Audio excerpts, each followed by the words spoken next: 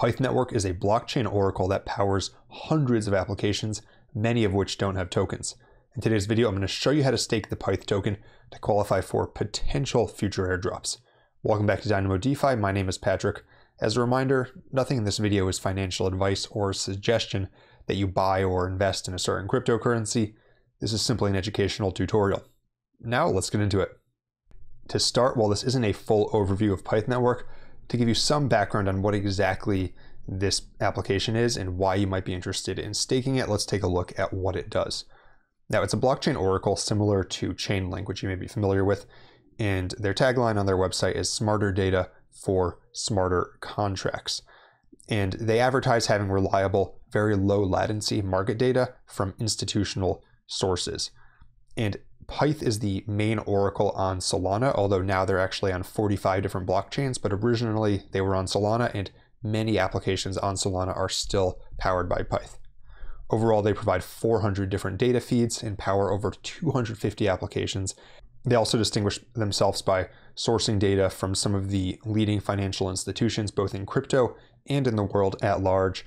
They source data from places like Jane Street, Binance, and other sources.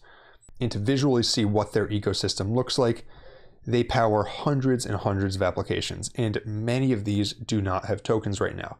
And so what some are speculating by staking Pyth is that if those applications later launch tokens and they do an airdrop, then having tokens staked for their main data provider could be a potential way to qualify for some of those airdrops. If you look at the Pyth token itself, then the current market cap is around $650 million with a price of 43 cents. It is up 7% as of the time I'm making this video. And the fully diluted valuation is around $4.3 billion. So vast majority of the tokens are not yet in circulation. And then yes, because Pyth originated on Solana, the token is on the Solana network. So this is a Solana ecosystem token. All right, now let's get into the tutorial. First thing you'll need to do is acquire some Pyth tokens. The easiest place to do that, if you didn't receive the Pyth airdrop, and I did not receive it in full transparency, is you will want to go to Jupiter Aggregator.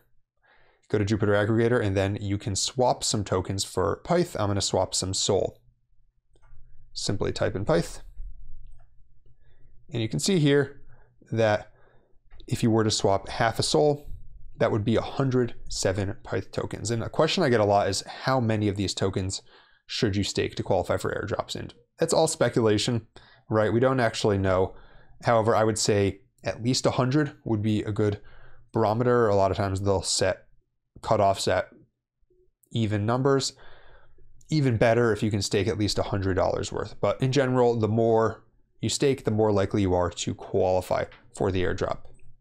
For this tutorial, let's just swap. This is just a demo wallet. Let's just swap 0.1 SOL for Pyth. We'll swap it. Confirm.